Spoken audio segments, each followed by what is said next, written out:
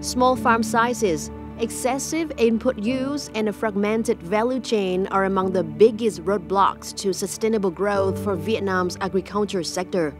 The Mekong Delta remains the biggest rice producer in the country, but productivity and export gains do not equal better living standards for their 1.4 million rice-growing households. Những năm gần đây thì khó khăn thứ nhất của việc trồng lúa là cái chi phí đầu vào nó tăng. Thứ nhất là giống tăng, thứ hai là thuốc bảo vệ thực vật tăng, thứ ba là phân bón tăng, và đồng thời thì cái giá lúa rất là bấp bênh, có khi lên cao hay xuống thấp. The VNSAT project emphasizes lowering cost while improving efficiency and adding value for over 150,000 rice-producing households in 8 Mekong Delta Project provinces, encompassing over 184,000 hectares.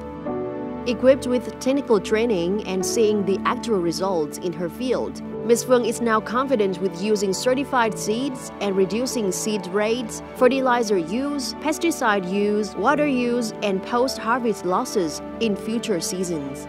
3 reductions, 3 gains, and 1 must-do, 5 reductions are easy to apply yet effective cultivation practices that have significantly improved her livelihood. Khi mà áp dụng 3 giảm 3 tăng hoặc là 1,5 giảm thì cái sâu bệnh thì thứ nhất là nó sẽ giảm đi, và cái phân bón mình sẽ tiết kiệm hơn, giảm được cái phân bón, và điều quan trọng là mình giảm được cái nước là do mình tưới ngập khô xen kẽ. Khi mà mình làm được cái dự án này thì tôi thấy là có tăng thêm thu nhập cho gia đình. After 5 years of implementation, the average profit per hectare for rice producers increased by 28.6% compared to households outside the project and by 32% compared to before. Apart from economic profits, the project's social and environmental benefits are equally notable. In the 1 must-do, 5 reductions farming system, greenhouse gas emissions have been reduced by about 11 tons of carbon dioxide equivalent per hectare annually compared to traditional farming. This is of particular significance, given that Vietnam is among the countries most vulnerable to climate change. Dự án VNSAT thực hiện trên 2 cái mô hình chính là mô hình 1,5 giảm và 3 giảm 3 tăng, thì nó đem lại hiệu quả rất là rõ rệt về giảm phát thải khí nhà kính. Nó đã giảm từ 22 đến 28% so với cái canh tác truyền thống của người dân.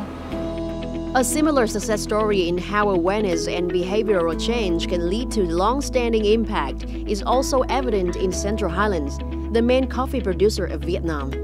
The VNSAT project has supported 5 project provinces to tackle major challenges, including low quality, high environmental costs, and weak linkages between farmers with processors and exporters. Over the total area of 84,000 hectares, 84,000 coffee growers have received training on sustainable farm agronomic and management practices. Innovative water-saving technologies are adopted and become well-loved by farmers. They help maintain stable coffee production during the long dry season while reducing water, labor, and fertilizer costs. Among participating farmers, 25,000 participate in coffee rejuvenation to boost productivity by reviving their aging stock. The rejuvenated areas have shown outstanding results, with over 90% plant survival rates and much fewer pests and diseases compared to traditional methods. The yield has been impressive, reaching from 4 to 4.5 tons per hectare. Besides coffee production and rejuvenation, special emphasis is put on supporting linkages among smallholder farmers and between farmers and agribusinesses, strengthening the private returns to partners along the value chain. The majority of farmers and cooperatives have made connections with enterprises that purchase, process, and export coffee. The pilot landscape coffee model that combines sustainable production with tourism is expected to diversify and increase added value. Thì hợp tác xã Tân đã liên kết với công ty Sipeco để bao tiêu sản phẩm, những sản phẩm cà phê có chứng nhận như Fairtrade, Rainforest, Force, tạo ra một cái nguồn thu nhập ổn định cho bà con. Sau 6 năm thực hiện thì 2 ngành hàng lúa gạo và cà phê thì đã có một cái sự chuyển mình, sự thay đổi mạnh mẽ. Không những chỉ năng suất tăng mà hiệu quả kinh tế tăng, và cũng góp phần là giảm khí phát thải, bảo vệ môi trường, ứng phó với biến đổi khí hậu.